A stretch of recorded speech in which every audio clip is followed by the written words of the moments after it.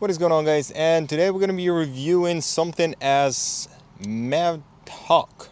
Enhance your experience with Bluetooth car kit, which is apparently USB dongle that connects to your AUX if you don't have the Bluetooth audio inside of your car.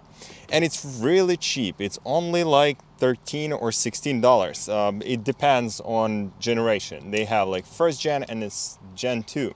Gen 2 is much smaller and it also uses Bluetooth 5.1, which is kind of crazy.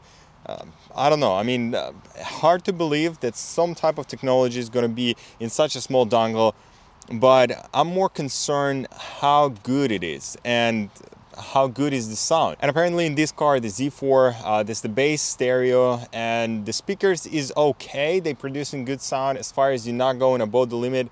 But apparently if you're using the AUX for the iPhone and you set like 80 decibels, the limit, the audio is coming out really good, and I'm really happy with the results with just the USB to the AUX. Apparently the audio is run from the glove box. I can toggle everything here or just push the wire underneath, or I even can go from behind in this section, which is really easy to pop out. But like I said, the concern is how good is the audio.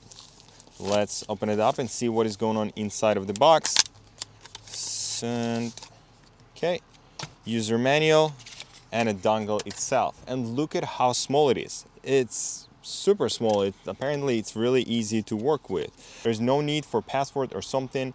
It's simply plug and play, and the wire is not that long. It's only about 2 feet. Let's see, turn off our guy, connect that, connect this guy, tuck the AUX. Okay, so it's connected as we can hear. Let's connect to MAEDHAWK Bluetooth car cable. Okay, the volume is way up. Let's try to play some audio. It's an advertisement.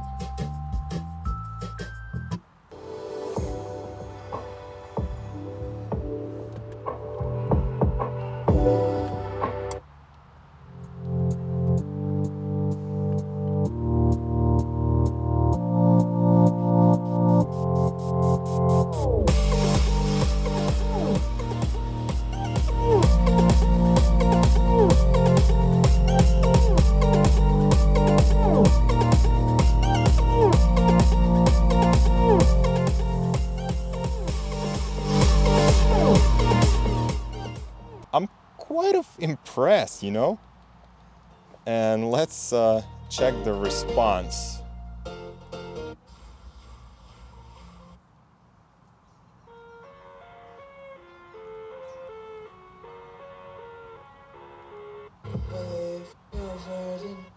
It works simultaneously. Basically, there's no lag.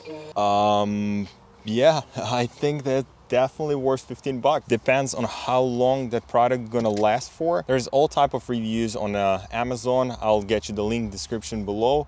The one I got, it's Bluetooth 5.1, which is got type of smaller dongle. It's like really tiny one. The other one has little longer dongle, which is people also claiming that is working really good. It doesn't really have lag as well. But the main concern was, is there gonna be some type of noise that is usually comes with those Bluetooth connectors. I had the M-Power, and it has extra dongle that is basically analyzing music, downgrade the noise and so on. But this one, comparing the price, the M-Power was MPOW, I think.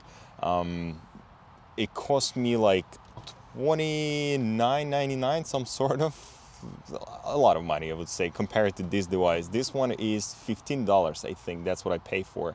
The previous generation is $12, which is still like $5 difference. But with that type of quality, the sound is actually really, really good.